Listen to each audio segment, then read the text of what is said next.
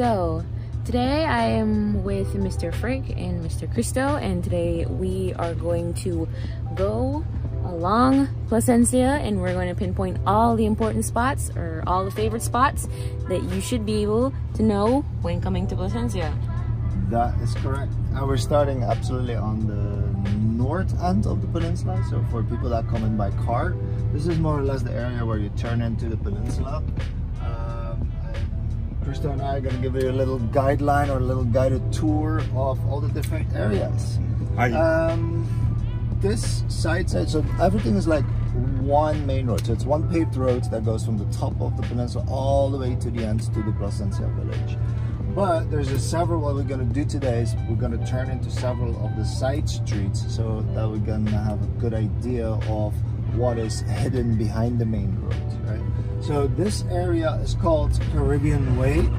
Caribbean Way is a very nice high-end development area completely off the main road. People like it because of that, you know, so it's a little bit less traffic, there's no passage. As you can see here on the left side, brand new homes under construction. It's completely residential, so you will see it's all brand new homes, all high-end homes in this area. The road is unpaved here, but you still have underground electricity as well, so it has everything that you need to build your big Caribbean dream home. And I can understand in the sense of, apart from Maya Beach and the roads that you take onto the lagoon, this is the only road that you can be on the peninsula that's not on the main Placencia road. Yeah. So you're here on the beach, but you don't have any of the passing traffic. So as you can see, it's all very nice. Big homes going by.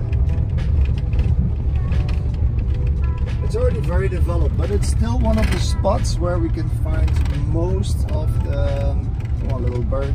Yeah. So there's still most of the beach lots that are available are in this area. Okay? So for example, here we have a house available. This is called Angel's Landing.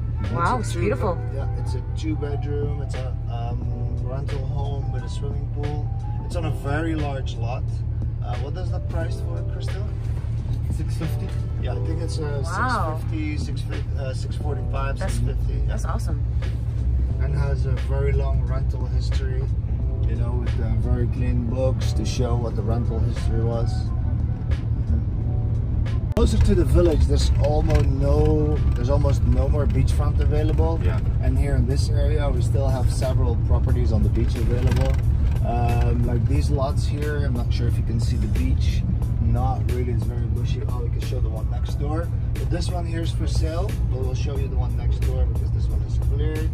So with a similar lot next to this one, goes for like $299. All right.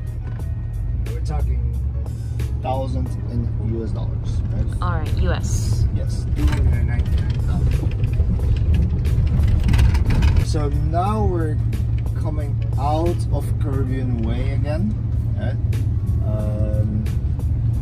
Up to the main Placencia road, and here you have absolute wonderful views of the lagoon and the mountains. We'll see if you can find a little spot here where we can take a look at that. So this is actually the end of the lagoon. So if you see the peninsula, the Placencia lagoon, this is actually the end where it all goes back. So across there is actually the mainland. There's a lot of dolphins and manatees if you come around here around feeding time, you know, when they eat, you know, like when we were here with clients, always like 4 o'clock, 5 p.m. You can see the manatees rolling around in the seagrass because they always come to eat at certain spots.